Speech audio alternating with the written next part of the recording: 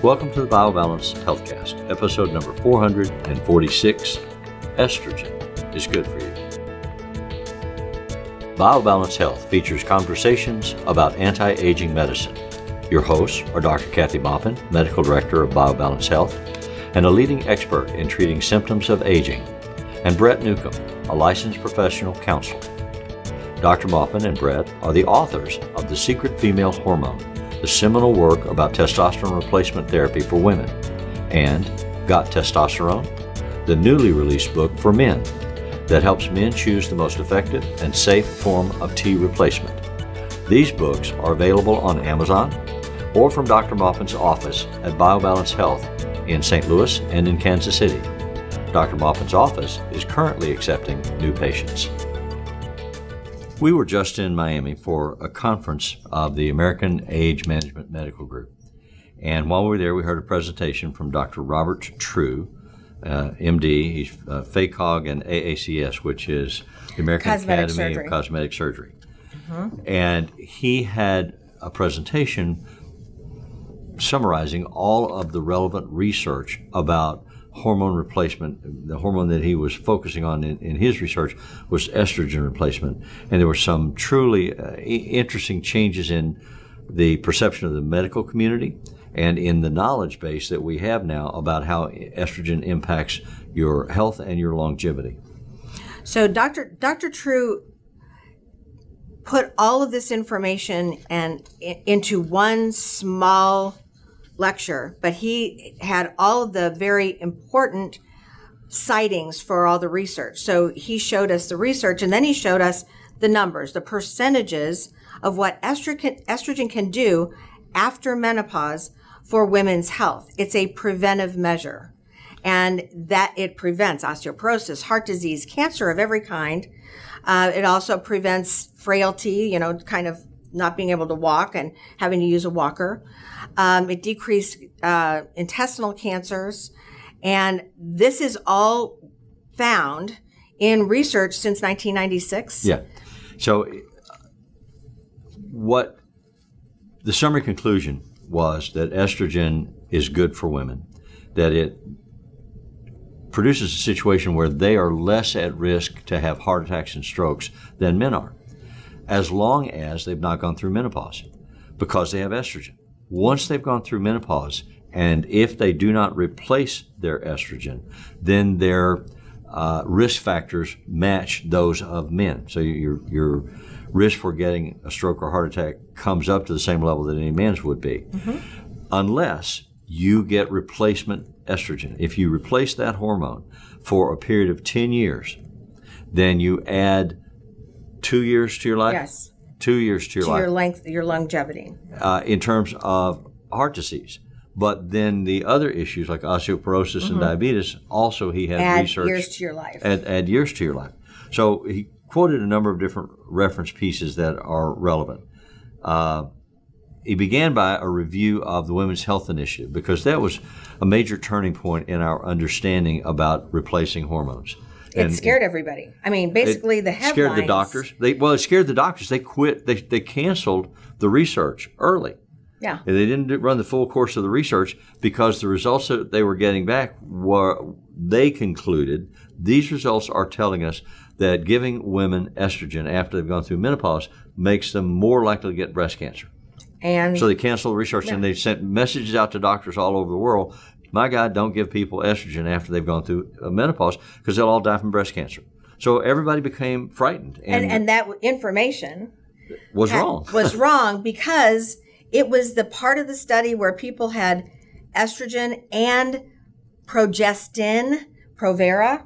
So that part of the study, yes, they did have more breast cancer, but the part of the study that went on, they did do this part of this. They continued the arm of the study where women just took estrogen. Those people who have had a hysterectomy don't need the progestin to protect their uterus. So they took just estrogen, and that arm of the study went on. Right. And that arm of the study showed what we're talking about today, a decrease in all the different diseases, basically, that cause our death as we get older. And if we can replace it, it decreases our risk of any of those diseases or death. The What they didn't say was progesterone, not progesterone, but progestin, like agestin or Provera, are the hormones that cause the increase in breast cancer. Right. And everybody acts like, I mean, Yep. everybody who hasn't read the study, everybody who hasn't read the study where they've said, uh-oh, we were wrong, all the doctors that haven't read that part still don't believe it, and they won't give their patients estrogen. So they're, in fact, putting them at risk of dying of something. Mm-hmm. Because the medical associations and the national news media all sort of aggressively preached that conclusion. They love a crisis. It was a crisis. It was a crisis. It was but it was a misinterpreted crisis. But it was a legitimate crisis. What they haven't done is pay the same attention to the correction. Right. You know, when the correction comes out 6 months later and says, oh, we were wrong. That's on the back page. That's on the back page somewhere in small font. So a lot of doctors truly believe this because that's what they were taught in the middle of a medical crisis.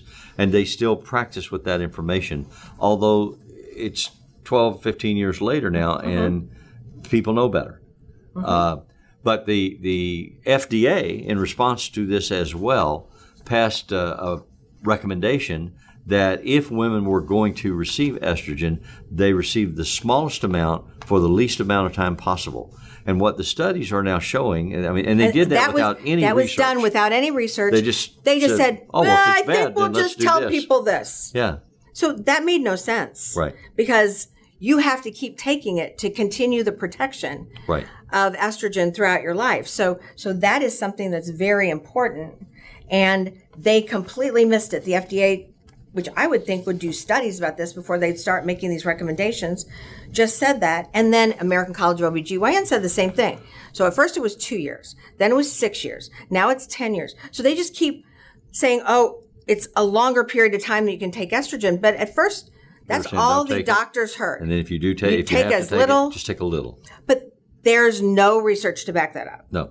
You have to bring people's estrogen back to the level of what they had when they were cycling to actually make a difference. There is research to back these statements up. Yes. And this was in the information that Dr. True presented as well. It said if you replace after menopause, if you're female and you'd have to be female. If you're, yeah. Yeah. If you replace your estrogen for as long as 10 years, you can reduce your chances of getting osteoporosis by 36%. You can reduce your chances for total kinds of cancer by 24%, urinary tract infections by 60%, and diabetes by 35%.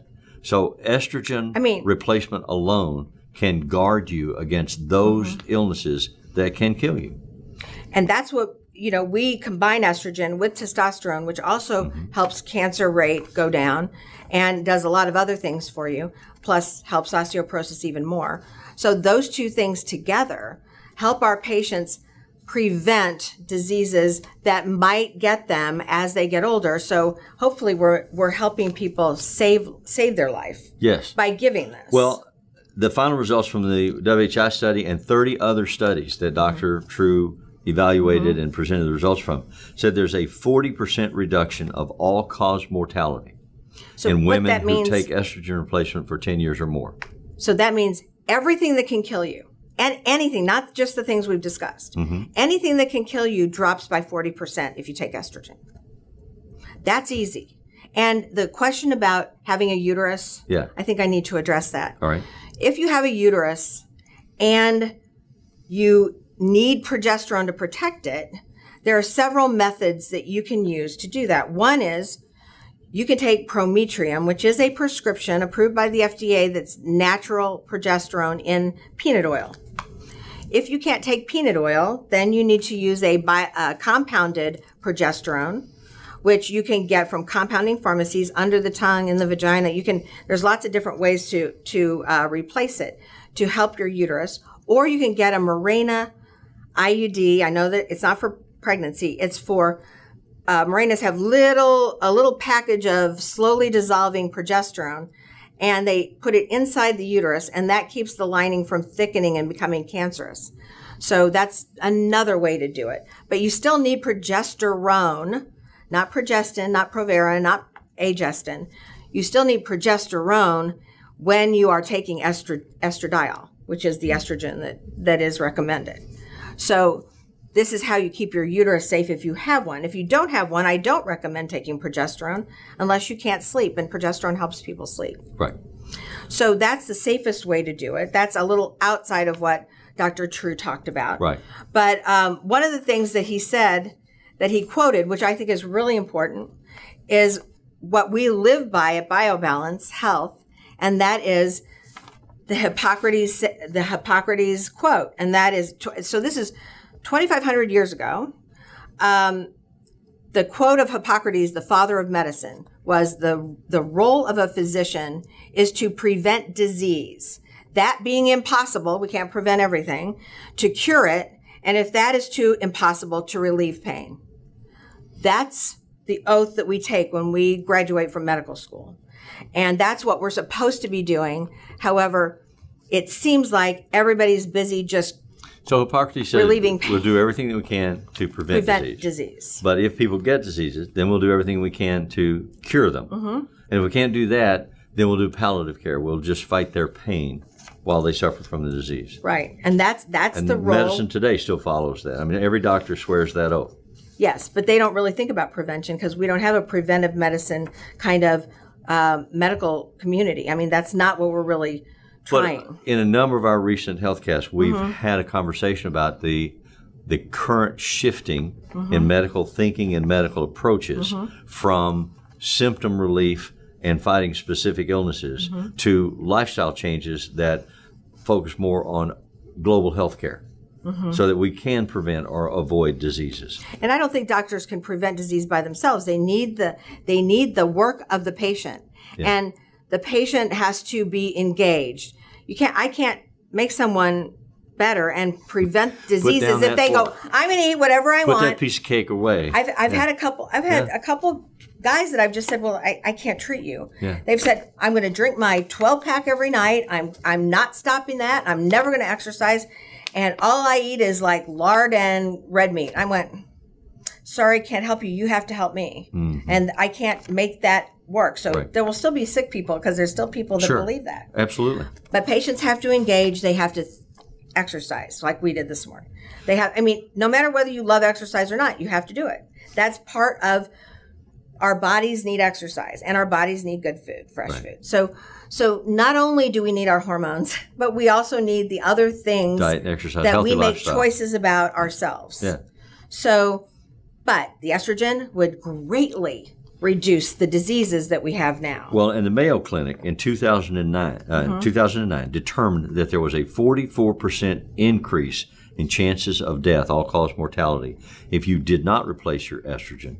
And there was a 35% decrease in all causes of mortality if you did decrease your estrogen. If you did replace it. Yeah.